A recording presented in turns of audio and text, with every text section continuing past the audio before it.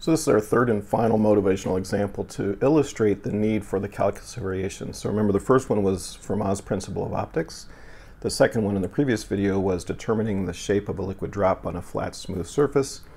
And in this case, we're going to look at actually an optimization problem. So the first two are physically motivated. The third one is motivated by an optimization problem. So the idea is as follows. We have a river that we want to cross. So I have a left bank and a right bank of the river, and I want to go from a point on the left bank to a point on the right bank and get across the river in my boat in the minimum amount of time. This is known as Zermelo's problem. So again, this is an optimization problem. It's not based on a physical principle. There's something I want to determine the best way of accomplishing a particular task. So to do so, we'll devise a functional, but we're going to call it an objective functional. It's a functional in the usual sense that we've been discussing, but it defines an objective. And the objective in this case will be to get across the river in the minimum amount of time. Now in some cases you might want to, for example, minimize the cost of developing a product or manufacturing a product or whatever the case might be. So in that case we would call it a cost functional. So as I like to say, if you're an optimist you call it an objective functional, if you're a pessimist you call it a cost functional. All you can ever think about is money, right? So it's a cost functional. So here's the setup. We have a river, and the speed of the river is v as a function of x. Here's the left bank and the right bank of the river from x0 to x1, and we have the speed of the river v as a function of x.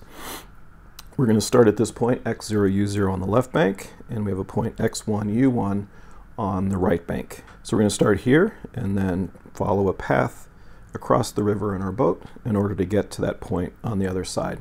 So the capital V here will be the constant speed of the boat relative to the moving water. So I just put the boat's motor on constant throttle. So it goes at the same speed relative to the moving water. And there'll be a heading angle theta of x that you see from the horizontal there, and that determines the rudder, right? So the rudder and the speed determine my path across the river. So that's what we're looking for. Okay, so the first step is to determine a mathematical expression of the word statement of the problem. I want to minimize the time of travel across the river. So this is very similar to Moz Principle in the sense that I want to minimize the total travel time, capital T. We actually now have two dependent variables, u and theta. It turns out they're related to each other, but for now it looks like we have two separate dependent variables, u and theta. The path and the heading angle, both of which are functions of the independent variable x. So once again, very similar to the optics example, the travel time will be the integral of dt from the time at which I start on the left bank to the time at which I get to my destination on the right bank. So I add up those little dt's along the path, and that gives me the total travel time. But time is distance divided by velocity. So that's ds, so that's a little differential arc length along my path u of x, and the velocity of the boat is both due to the fact that I have my motor going as well as the fact that the river is flowing at a certain speed. Okay, so v sub b is the magnitude of the resultant velocity vector of the boat due to both of those contributions. So we can think of it in component form. dx dt, or x dot, would be capital V times cosine theta, again theta being the heading angle, and u dot would be vx, that's the local speed at that x location of the river, plus capital V times sine theta.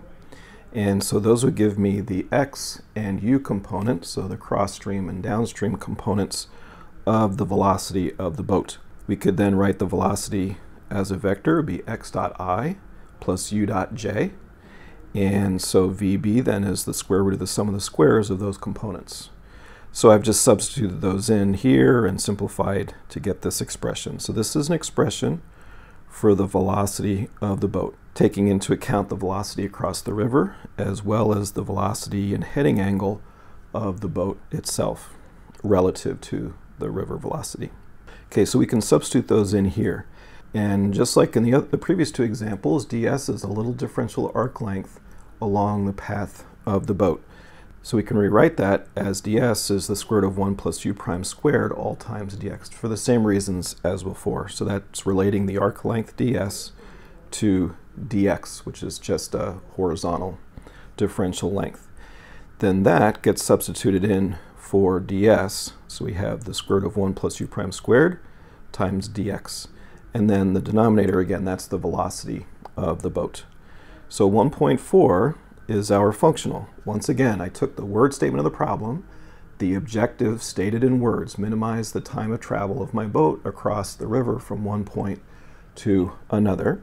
And then I expressed that in the most natural way that I could in mathematical form, and I end up with a functional. Now you can see it looks a little more complicated than our previous two cases, but nevertheless, this is a functional, capital T, that involves two functions, u here and theta here, that I need to determine in order to minimize the total travel time.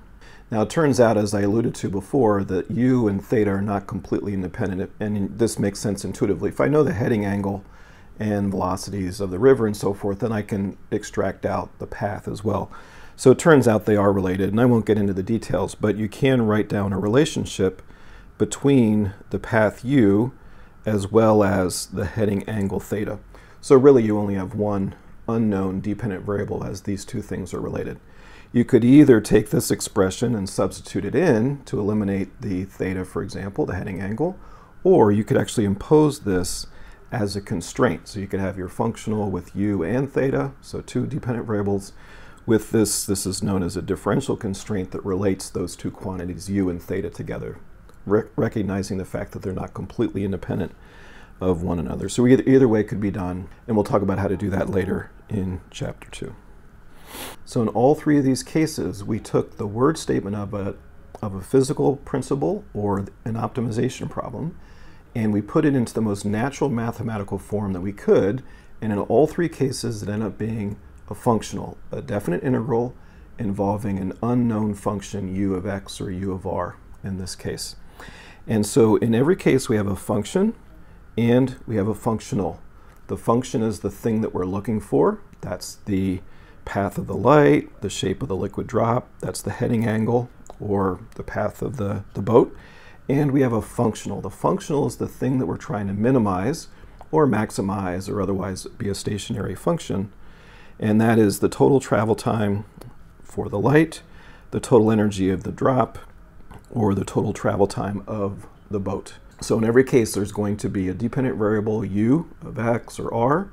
That's what we're looking for, and we're looking for that function that minimizes or maximizes or otherwise makes our functional stationary, as we'll discuss in chapter 2. So just like in these three motivational examples, in every case we're going to have a function that we're looking for, and we're looking for the function that minimizes or otherwise extremizes a functional, which is a definite integral involving that unknown function. So here I've included a table that just hints at some of the variational principles that govern some of the physics and optimization control problems that we'll be looking at throughout the rest of the book. So in optics, we have for Moz Principle, which is a minimum time principle. For static equilibrium, that's minimization of potential energy. So if you have an object, a building, a beam, a column, a person, and you want to determine the static state of that object, it's such that it minimizes the total potential energy of the object. Just like the liquid drop, if it didn't have surface energy, it would just try to minimize its potential energy. Now in dynamical systems, which we'll spend a lot of time on in part 2 of the book, that's governed by Hamilton's principle, which is essentially a variational form of Newton's second law, so F equals ma. So we'll see how we can generalize Newton's second law into a variational principle that actually has widespread application well beyond the traditional dynamics and mechanics setting of Newton's second law. And then through the river crossing trajectory problem, we also have optimization and control, where there's some sort of objective or cost functional that we're trying to minimize. So in these cases, the physical principle determines the functional, whereas in optimization and control, we design the cost functional or objective functional in a way that accomplishes our purposes and our goals.